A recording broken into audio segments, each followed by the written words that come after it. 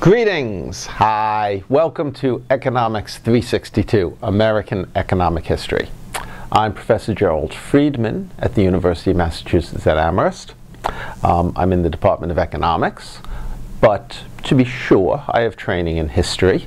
My undergraduate major was in history, and my advisors were in the economics department and the history department at Harvard University.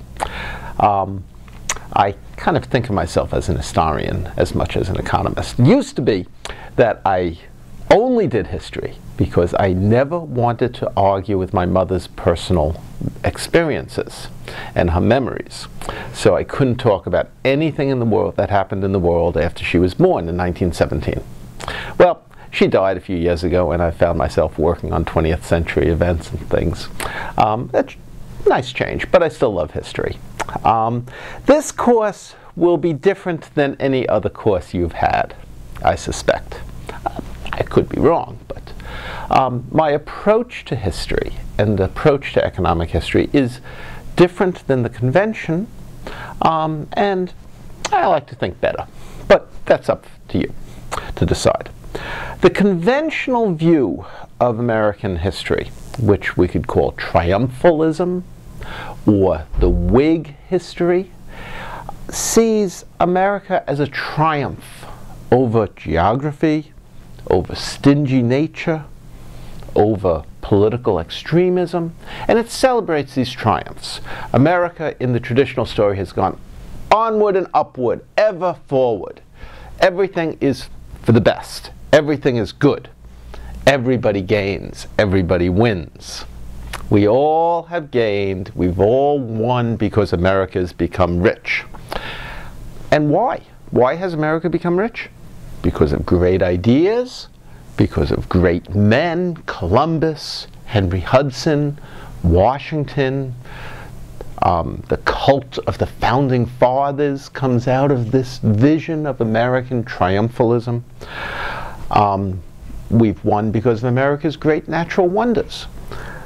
We have this continent that just kind of opened up before us with the Grand Canyon and the mighty rivers. And on the Great Plains, we've built alabaster cities that gleam untouched by human tears because we've all triumphed in America as a great liberal country without feudalism, without original sin.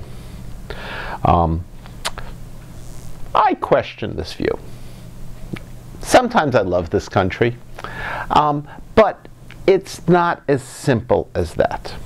And in this course we will talk about all the pieces left out of this triumphalist story.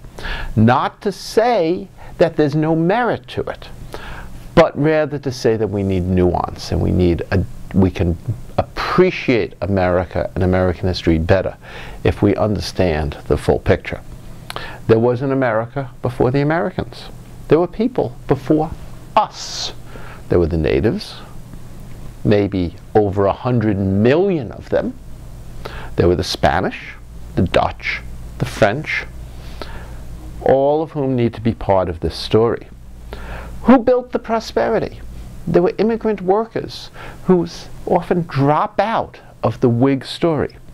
Not only those from Ireland and Germany who have been incorporated into America as we know it, but those from Asia, those from Latin America, and of course those from Africa. Original sin? Slavery probably should count. It's a story of American history, historiography, that American history is taught in secondary schools in 2-year courses. The first year goes up to the Civil War, which means never quite get to slavery and the Civil War. The second course starts conventionally with 1877. Somehow we teach American history with slavery and the Civil War left out. That kind of sums up the triumphalist Whig nature of conventional American history, the history that you may have been taught. This is a view of American history without conflict, without divisions. That's not the vision that we're going to have in this course. American history in this course is a history of conflict, of people fighting. This is a country that was founded to exploit African slaves. It was founded, built over the graveyard of huge civilizations. It is a country founded on conflict. Conflict against the native peoples who had survived, against the Spanish, against the Dutch, against the French. Conflict against slaves, conflict against other Americans. We have clash of civilizations in America. Free labor against slavery. Various forms of imperialism. The world's first revolution against colonial rule, 1776, when people stood up and declared for equality. This is an exciting story. It's much more exciting than the passive, triumphalist Whig story. This is a story of the growth of an idea. America is an idea. It's an idea of opportunity. It's an idea that labor is valued, that people are valued according to what they do, according to their work, and that all are entitled to a decent living and decent opportunity to express themselves and to develop themselves, to pursue happiness as they see it. That is the idea of America. It's an idea that's developed through conflict among peoples, and it's an idea that we will talk about throughout this semester. And I look forward to it. I look forward to seeing more of you. Thank you. Bye-bye.